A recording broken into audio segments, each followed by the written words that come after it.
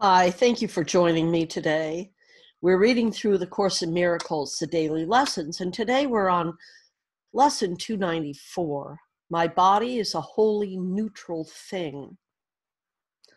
I am a son of God, and can I be another thing as well? Did God create the mortal and corruptible? What use has God's beloved Son for what must die? And yet a neutral thing does not see death, for thoughts of fear are not invested here, nor is a mockery of love bestowed upon it. Its neutrality protects it while it has a use, and afterwards, without a purpose, it is laid aside. It is not sick or old nor hurt. It is but functionless, unneeded, and cast off. Let me not see it more than this today, of service for a while and fit to serve, to keep its usefulness while it can serve, and then to be replaced for a greater good. My body, Father, cannot be your son, and what is not created cannot be sinful nor sinless, neither good nor bad. Let me then use this dream to help your plan that we awaken from all dreams we made. This is a little tricky one, isn't it? I'll read it again. My body is a wholly neutral thing.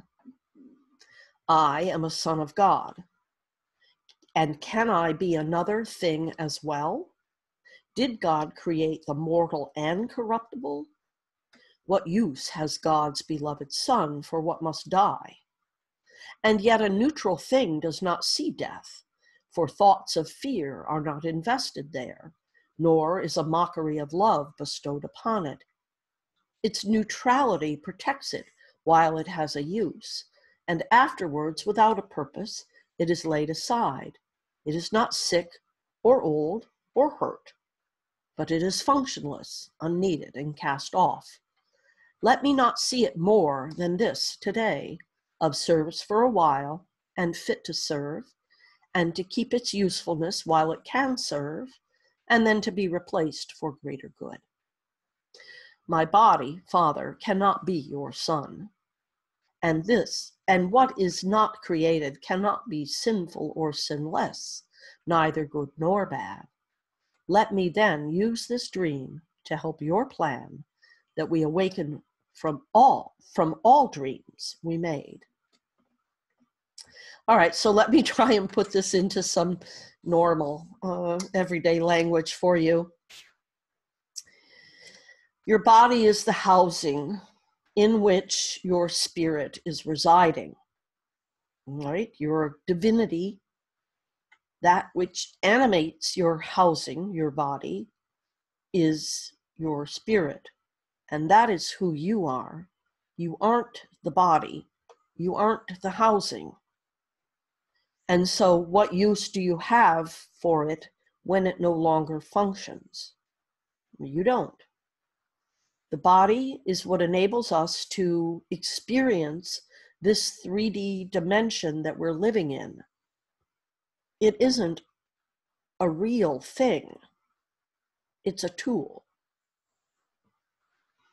So I hope this makes sense. If not, you can reach out to me, 907-351-3003. You can message me on YouTube, Facebook, SoundCloud, or also through my websites, lindalamp.com, lindalamp.shop. So I hope you have a great day with this one today, and I'll hope to see you here tomorrow for the next daily lesson. Namaste and much love.